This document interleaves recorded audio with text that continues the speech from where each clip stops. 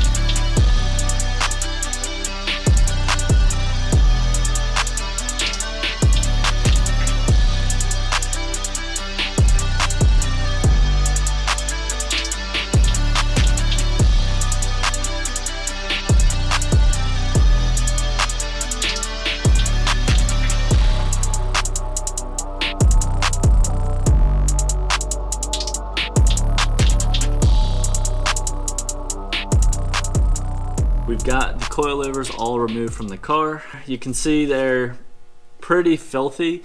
They are from 2012. So in the very bottom of the shock body, you can see where it says 2012. They're old coilovers. They have, I don't know how many miles on them. I'm sure it's over 100,000 miles on them. They still run fine. I do plan on, like I said, replacing some of the shock bodies. You can see some of them are in very rough shape. The threads are just completely eaten up. So I'm gonna start by getting a wire brush and just cleaning up the threads as much as possible, just in an attempt to try and get any of the loose, dry debris off of them before I add any liquids to it. So we're gonna get the wire brush and get started.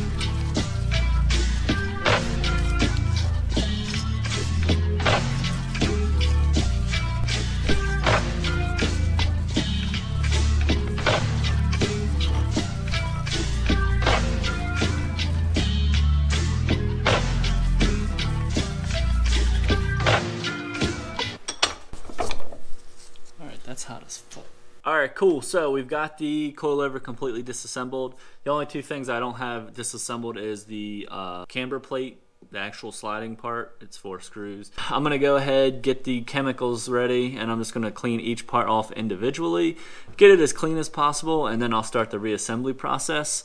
I'm not gonna show you the other 3 corners doing them just because it's kind of boring, but I'll get you the end result. But for now, I'm gonna go ahead, hop on to cleaning these parts all up, reassembling this, and then we'll get it all put back onto the car.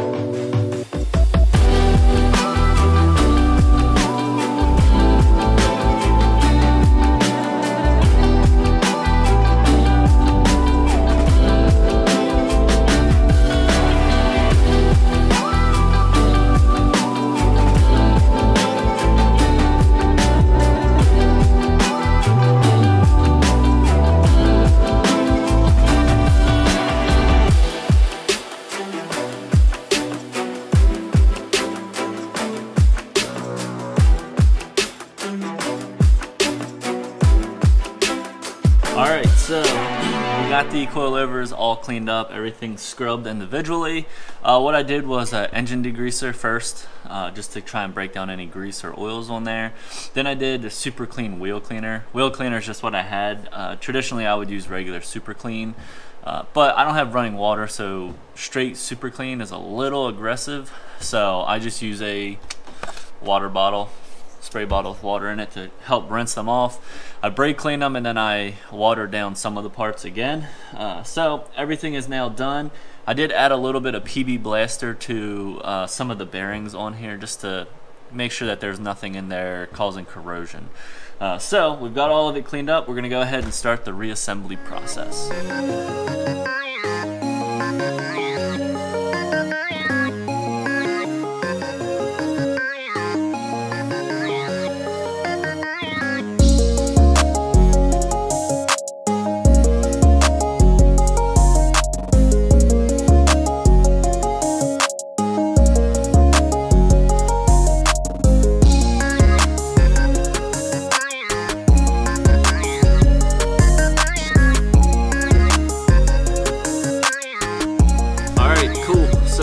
We got the first coilover all finished. That's just kind of a basics of what it takes to rejuvenate these. Like I said earlier, not a whole lot of work. I've only done one so far. If I had just removed it, disassembled it, cleaned it, and put it back together, I would say maybe 30 minutes for the one front coilover. I'm gonna do the rest. I'd say for you, if you set aside a Saturday, you can get all 4 of yours disassembled, cleaned up, and reassembled. It's worth it, because say a year down the road you decide you want to change your ride height, making sure these things are free moving is going to make all the difference. One thing I need to replace on the first one that I did is the 2 studs are missing. I only have 1 of them. I was just running a normal bolt in there only because the 2 studs went missing when I got them shipped to me. So I'm going to call BCRacing and I'm going to order that tonight. Those are something that I can install at any point. I don't have to remove them to get them installed. So now all that is left to do is for me to clean the other 3, and then I will get back with you guys so we can get them put back on the car. Thankfully, we have YouTube magic. I got 1 finished, but at the flick of a finger, I can have all 4 done. Boom. All 4 shocks are completely clean now. It went pretty smoothly. Nothing was seized. I didn't have to like get like pipe wrenches out and hammer on anything. The only 2 things that I found that need to be fixed is the left rear corner. The cap that tops the spring kind of retains it in place. It was seized to the shock shaft. I couldn't get it off. If I had spent more time on it and added heat to it and, you know, really worked at it, I'm sure I could have gotten it free, but I didn't feel like it. So I just didn't. I left it on there. And then the front left one, when I went to clean it, it was, I guess, oily. I don't know if it is the actual shock itself leaking or if that's from me putting PB Blaster on it, you know, X amount of weeks ago. I don't really know. I went ahead, I cleaned it up, so it's going to be a clean slate. After I drive the car a few hard times, I'll be able to look back in there again and see if that shock is in fact leaking. But I won't know until I drive it. Other than that, everything came out really well. It all cleaned up very decently. I have no complaints.